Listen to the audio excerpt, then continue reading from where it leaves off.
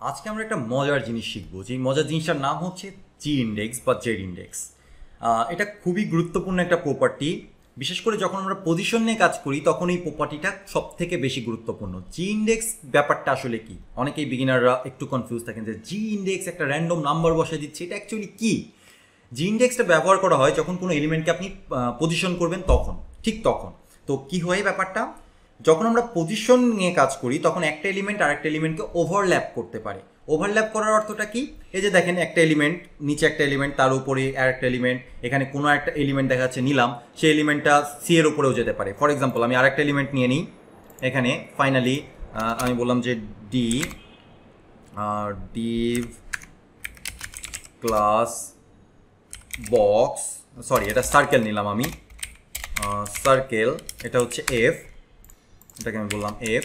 এখন যদি আপনি দেখেন সার্কেল এফটা এখানে এসছে, বাট আমরা এখান থেকে এফটাকে চেঞ্জ করে ফেলবো, এফের কালারটাকেও চেঞ্জ করব এবং এফের ব্যাকগ্রাউন্ড কালার রেড, এটার ব্যাকগ্রাউন্ড কালার রেড করে দিই এবং এই ব্যাকগ্রাউন্ড কালারটাকে আমরা সি এর ওপরে নিয়ে চলে আসি। হ্যাঁ, তার মানে আমরা পজিশনিং করব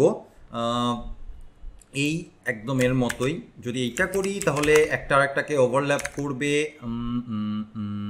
আচ্ছা, এটা এইরকম করার পেছনে রিজন হচ্ছে আমি এটার পজিশন যে অ্যাবসলিউট হবে সেটা বলে দেয়নি, এটাই রিজন। দেখেন এটা আর একটাকে ওভারল্যাপ করেছে। So what we can do, আমরা এখানে 50 জায়গায় 40 চেক করে দেখি, একটু সরলো।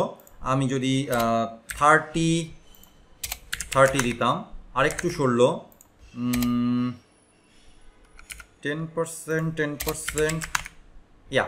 সো এই যে দেখেন একটা এলিমেন্ট আর একটা এলিমেন্টের উপরে ওভারল্যাপ করছে। হ্যাঁ, সো আরও ভালো হতো যে 5% করে দিলে পারে, বেশি ভালো হতো।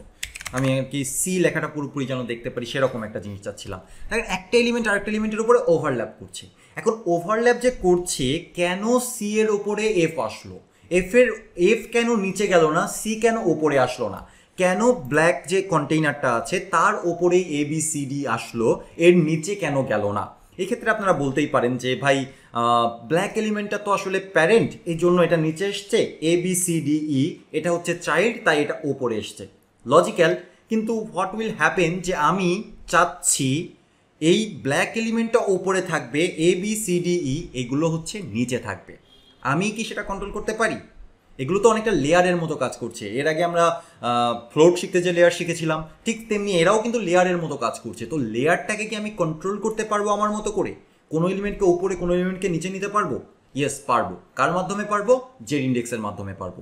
তো এখন আমরা যদি আমাদের যেই কন্টেইনারটা রয়েছে সেই কন্টেইনারের কাছে যে বলি, ভাই তোমার জেড ইন্ডেক্স 5, আপনি আপনার মন মতো জেড ইন্ডেক্স বসায় দেন 5, কিছু হলো? কিচ্ছু হলো না। কেন কিছু হলো না? এটা তো হওয়ার কথা। আচ্ছা, for some reason I don't know এটা কেন হলো না। মেবি রিলেটিভ এই কারণে হলো না, I am not sure about that still now. আচ্ছা, সো এগেইন -1 দিলে তো আসলে কম হয়ে যাচ্ছে, এটাতে কখনোই হবে না। আচ্ছা, সো কন্টেইনারেরটা আমরা পরে নিয়ে হিসাব করি, আমরা এখন হিসাব করব বাকিগুলোরটা। হ্যাঁ, সো ফর এক্সাম্পল আমি এর ক্ষেত্রে একটা জেড ইন্ডেক্স দিতে চাচ্ছি। জেড ইন্ডেক্স এখানে আগে সার্কেলে, সরি কন্টেইনারে আরেকটা জেড ইন্ডেক্স আমি দিয়ে আসি। জেড ইন্ডেক্স হচ্ছে এর 5 আর এর জেড ইন্ডেক্স হচ্ছে 2, তাও কাজ করলো না। কেন কাজ করলো না? We have to find it out, যে কেন কাজ করলো না। এটা হতে পারে যে প্যারেন্ট চাইল্ডের কারণে, কিন্তু এটা তো হওয়ার কথা না। প্যারেন্ট চাইল্ড যাই হোক, আমার জেড ইন্ডেক্স যার বেশি থাকবে তারই পজিশনটা হওয়ার কথা। Maybe I am missing something, let me check it. I am missing something. আচ্ছা, Z-Index property specifies the stack order of an element, which element should be placed in front or behind others. An element can have positive or negative stack order. When elements are positioned, they can be overlap elements. Z-Index only works position elements, position absolute, position relative, position fixed or sticky, and flex items, elements that are direct children of flex elements. Z-Index example, position relative. আচ্ছা, প্যারেন্টের ওপরে এটা কাজ করছে না, এটা কাজ করছে চাইল্ডগুলোর ওপরে, যেগুলো অ্যাবসলিউট পজিশনিং করা আছে সেইটার উপরে কাজ করছে, কিন্তু প্যারেন্টেও তো কাজ করার কথা। ওকে, সো কন্টেইনারে যদি আমরা একটা Z-Index দিয়ে দেই, আই গেস এখানেও এটা কাজ করবে না। Z-Index 100, it will have no output, no problem at all, but এর ওপরে প্যারেন্টের ওপরে যেই এলিমেন্টগুলো রয়েছে, যেই আইটেমগুলো রয়েছে সেখানে কাজ করবে। তো আমি যদি আমার এ বি সিকে নিচে শো করতে চাই তাহলে কেন কাজ করবে না? I am confused. আমার এটা নিয়ে আরেকটা টিউটোরিয়াল বানাতে হবে আই গেস। তো আপাতত অন্য জিনিসটা বোঝার চেষ্টা করি। যেমন এই জায়গাকার যে ওভারল্যাপটা, এটা কিন্তু সেম পজিশনে আছে, বা দুইটাই অ্যাবসলিউট এবং একই কন্টেইনারের মধ্যে চাইল্ড, তাই না? তো আমি এখন হচ্ছে সেটা নিয়ে কাজ করি। ফর এক্সাম্পল এফ এখন ওপরে আছে, সি নিচে আছে। আমি যদি এফ এর Z-Index যে বলে দেই Z-Index -1, তাহলে সি উপরে আসবে, এফ নিচে যাবে। এরা সেম স্ট্যাকে আছে, আই গেস এরা সেম স্ট্যাকে আছে বলে ব্যাপারটা এরকম হচ্ছে। আর এইগুলো হচ্ছে পেছনের যে এলিমেন্টটা, প্যারেন্ট যে এলিমেন্ট, এটা সেম স্ট্যাকে নেই, এই জন্য হচ্ছে না। ওকে, তারপরেও আরেকবার আমাকে দেখতে হবে, তারপরে আমি বলতে পারবো পারফেক্টলি।